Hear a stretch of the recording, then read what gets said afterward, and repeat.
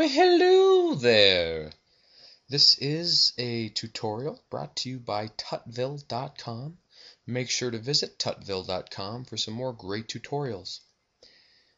In this tutorial, I'm just going to start off by showing you the environment that we're going to be working with and how to set up our environment for our Flash website that we will be making progressively as these tutorials go on.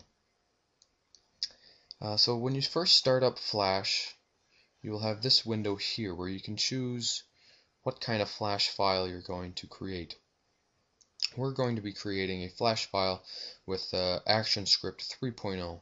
Well, you will never be using the 2.0. We will be using the ActionScript file. That will be in the future though, so you don't have to worry about that right now. So for now, just go ahead and click on the Flash file ActionScript 3.0. After you do that, you will get to this. This is the main layout of Flash, the environment. If it doesn't look exactly like this and you want it to, you can just go ahead and go right up here and change the mode to the classic mode.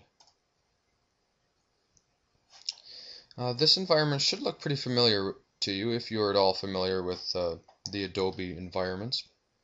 Most of their programs have pretty similar environments. The first thing that we need to do when we're going to create a new Flash website is we need to change the size of our document. To do that, it's going to be over here in this corner. If this isn't showing, make sure that your selection tool right here is clicked. And then if you come back, this should be up. It's the properties panel. We can change the frames per second if we would like. I usually just leave that at 31.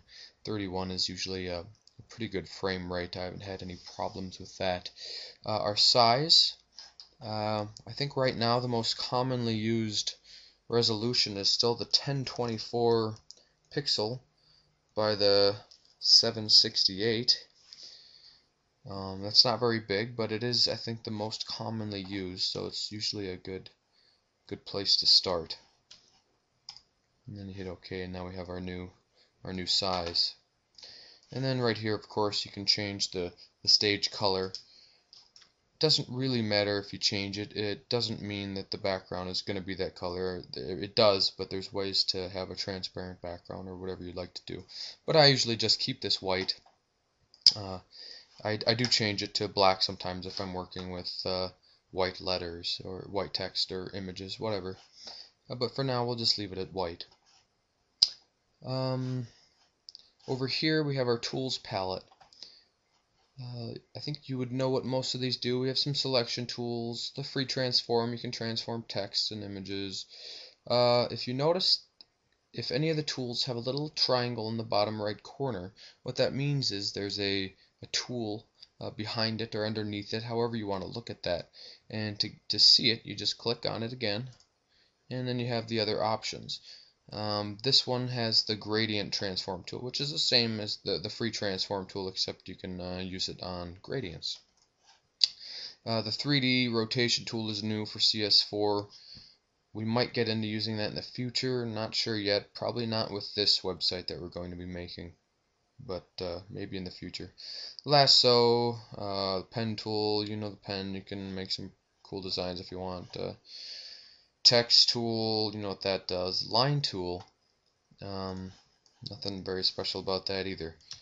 We got our shapes, we can make some different shapes. Pencil if you feel like drawing. Paint, spray brush. We got the bone tool, that's also new. Once again, probably not in this series of Flash tutorials for the website, but maybe in the future we will get into showing how to use the bone tool to make animations. What it does is it kind of gives them you can give them joints in their knees and elbows, kind of helps them walk, and you can make walking animations, moving animations. It's pretty cool. We have the paint bucket, you can fill colors in, eraser, of course. Here's your color choices. This is the fill. So if let's say we're making a square. Right now, the middle of our fill, Well, I'm sorry about that. My dogs are barking, but I think we're just going to have to listen to that maybe a little bit. Anyways, we have the colors here. We can choose the fill and the stroke. So if we have this, take a square and we draw. There we go. We have the blue stroke, as you can see, and the yellow fill. That's about it for now. We'll get into the publishing settings and publishing later. That should be good for now. So please make sure to visit tutville.com for some more great tutorials. It's a great environment where you can rate the tutorials, comment them, and embed your own. So I'll see you next time. Thanks. Bye.